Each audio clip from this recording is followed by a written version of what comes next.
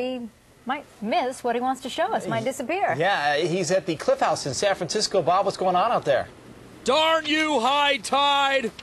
Darn you, high tide!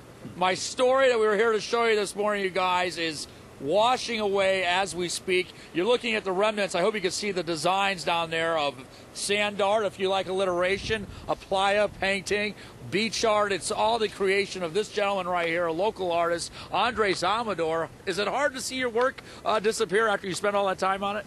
Actually, I love it. It kind of allows me to let go of it. It washes the slate clean so I can work fresh on a new design. Well, guys, through the miracle of videotape, we do have a video of what he was working on earlier. You started around 6:30 this morning here at this beach, Ocean Beach, just down off the Cliff House. And tell us exactly what is it that you're doing? We're using rakes and creating designs in the beach. And today it was, we were kind of riffing off of some patterns that were already on the beach, and so we started going with it, and this is the result. It seems like it'd be very time-consuming. I mean, I've been on the beach and you draw a design with your toes or your finger, and that's it. This is taking up an entire, looks like a couple acres. It takes a couple of hours, yeah. And why do you do it? Where do you get your inspiration from? Why do I do it? Wow. That's a biggie. Where I get my inspiration, nature. Nature is the biggest source of inspiration ever. And this one, I'm moving more and more towards natural forms. I started out with very geometric. I started with crop circles and studying crop circles and wanting. You're that guy.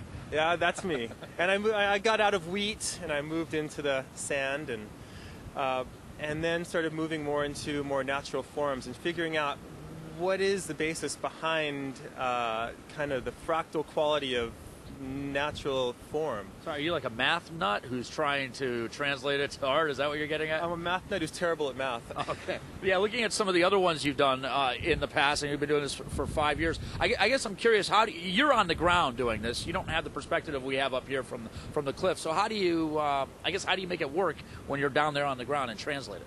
That's been the biggest question, and the reason I was doing the geometric forms before was that you just follow a design and you can keep it in proportion when you use ropes as compasses and so forth. It's all very easy to do. It's how the pyramids were done. Sure.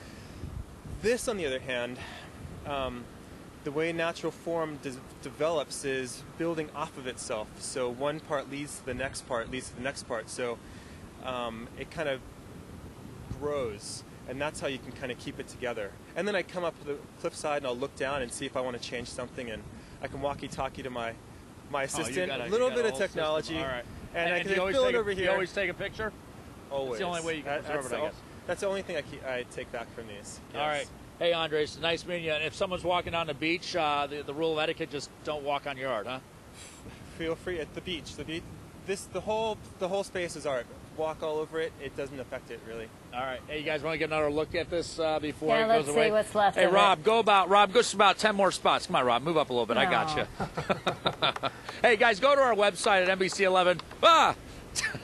.com. Look for the featured links.